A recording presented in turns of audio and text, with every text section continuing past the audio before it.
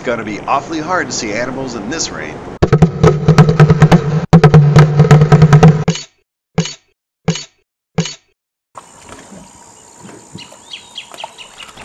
After a few hours, the rain went away and it was time to get on a small boat and look for wildlife. It was nice to finally get out on the Three Brothers Rivers, which is home to over 500 bird species. And here's one to start off with, the spoonbill. This area is also home to lots of jaguar food like the caiman. We weren't the only ones looking for jags. And this male capybara was also on the lookout. With my unsteady hands in this rocky boat, I'm sure I'm going to get a lot of blurry photos, but I'll do my best for you. We pulled up on a ring kingfisher as it sat on a branch waiting to swoop down for a fish. As we left, we ran into more capybara. It made sense why so many jaguars hung out on the riverbanks, as this is where their food is. You can bet with these little ones around that the adults are always on alert for predators. Although there were just 4 here, they can live in large groups of 20 or more. I kept searching on the shoreline, hoping to find spots moving in the forest. I figured I might as well also look up to see what birds were around. From small ones like this orange-backed troupial and a cardinal, to big like a blackhawk, and even bigger like this stork. And just as I thought birds were everywhere, I took a closer look and discovered these animals swarming around the boats were bats. We sure stirred up a lot of bugs for them. And after 3.5 hours on the river, it was time to go in for the night. We learned that none of the boats that night saw any jaguars, but tomorrow is another day. And to start the day off right, you must stretch and look cool.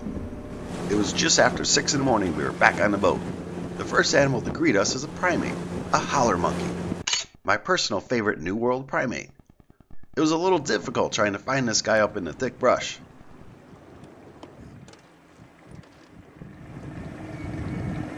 Howlers have a very loud call. I love their little sad expressions. This black one is a male, and the blonder one here is a female. We heard some loud splashing, and it turned out to be some giant otters. Giant otters can be 3 to 4.5 feet long and weigh between 50 and 70 pounds. That's a lot of otter. But as big as they were, it was hard trying to keep them in focus as we were far away so not to disturb them. Their thick brown fur acts as an excellent water repellent.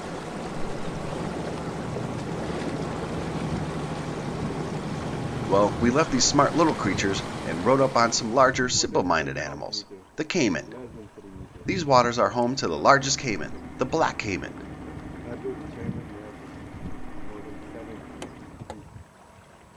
Also joining in on the shore were some smaller spectacle caiman. Big or small, they all pack a powerful jaw full of razor-sharp teeth. Teeth that made me for sure not want to fall out of this boat.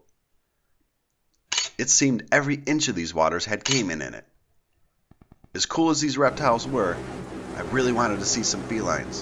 Where are the jags? Well, this is sort of feline-ish. This is a tiger-heron.